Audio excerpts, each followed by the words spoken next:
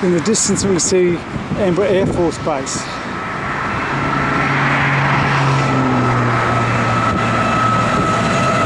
Double engine with double stacking. This line, the trains could be going up to Darwin, Alice Springs, or to Sydney, or to Perth, Western Australia. In the background we can see a multi-mode freight handling facility.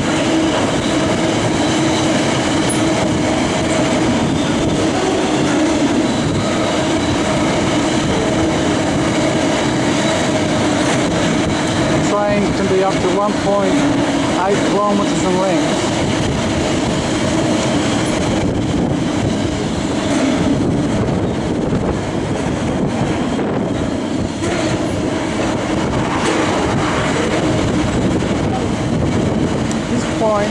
Is a passing loop, but past King Road comes a single track.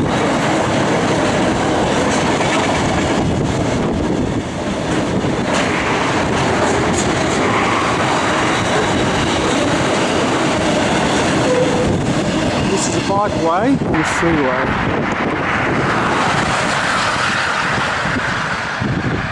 Adelaide in the distance.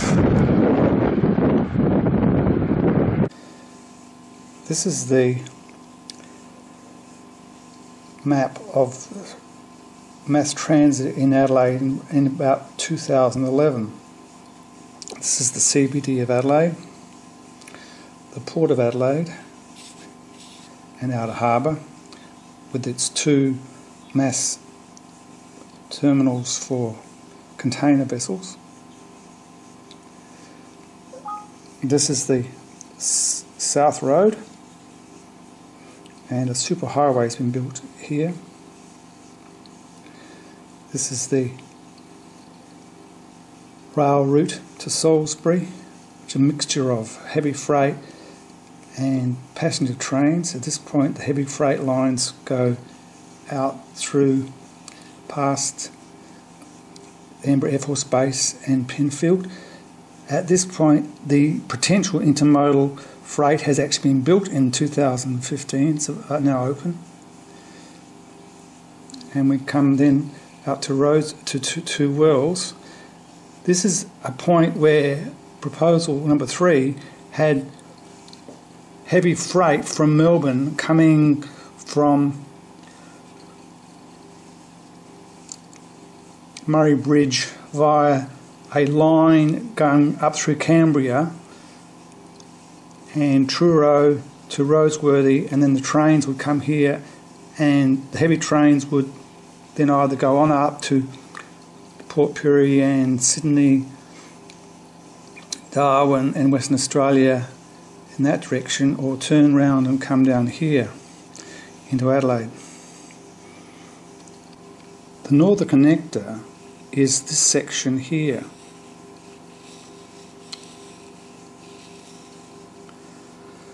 It's meant to be a mixture of rail and road solutions. This map shows the latest version of the thinking with the Northern Corridor development. The red line is the roadworks, and this line is the railway, heavy rail proposal. Here is King Road. Here is the Canberra Air Force Base. This is the Penfield intermodal, which is shown in the video, and this is the bridge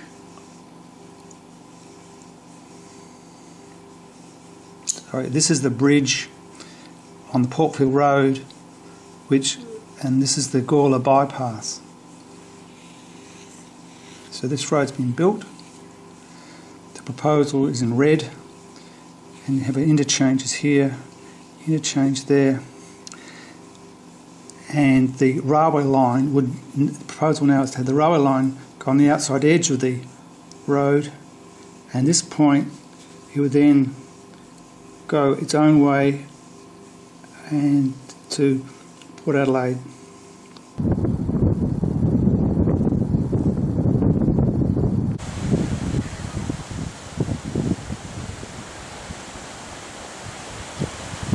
Benfield intermodal freight centre.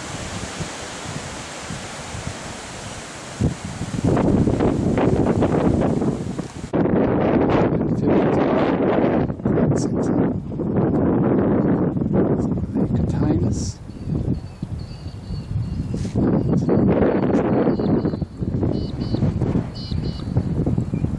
Trains. On a Saturday.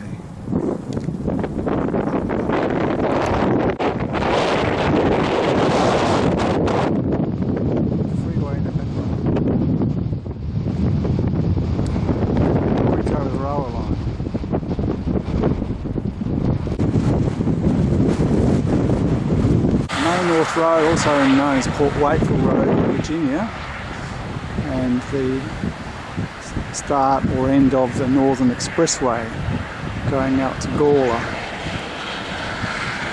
and Denmark.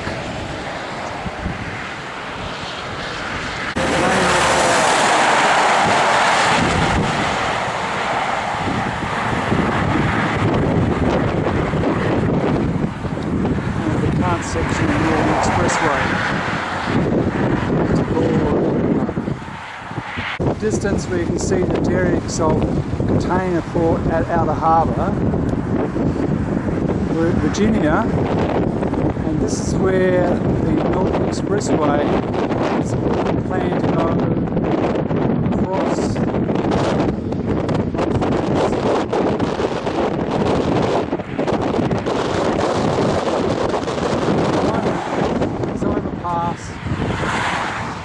Is going over is the main North Road.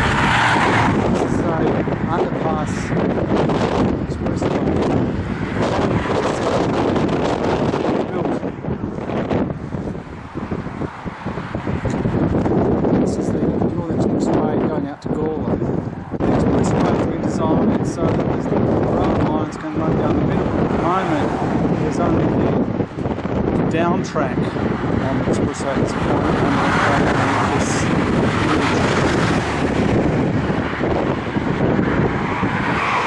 this should be the up track position, and it's bypass around through the main North Road.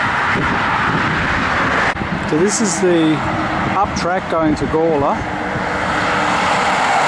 You can see a central section for trains to go through that section of the bridge, and on the extreme left hand side is the up track motor car line looking towards Gawler.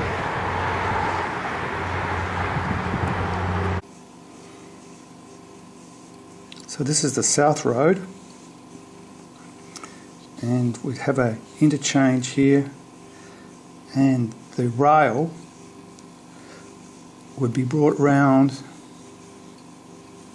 and go north that way on the outside of the roadway, or it could come round and go to Port Adelaide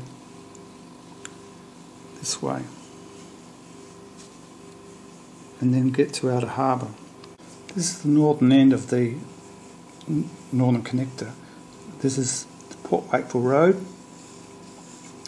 This is the bridge which currently exists, and the proposal is that the standard gauge railway line at this point has a junction so that the line can be brought round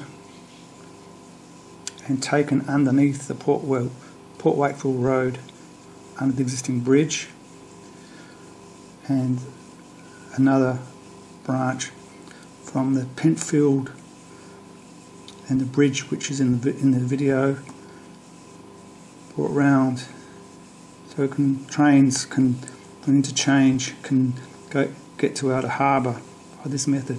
And this structure here is actually the airstrip which currently exists. So we have an interchange here for the roads, and the rail goes around the western side of the road. This is Port Waiteville Road, and here there's another interchange, the Waterloo interchange, and the train is this red line here. This is showing some of the alternatives that were planned to deal with the way the road and the rail was going to go. There are 4 different proposals for the way the rail was going to be dealt with, and this is the various options that were considered in the northern part of it. The problem is that the ownership of the heavy freight lines is in the hands of the Commonwealth,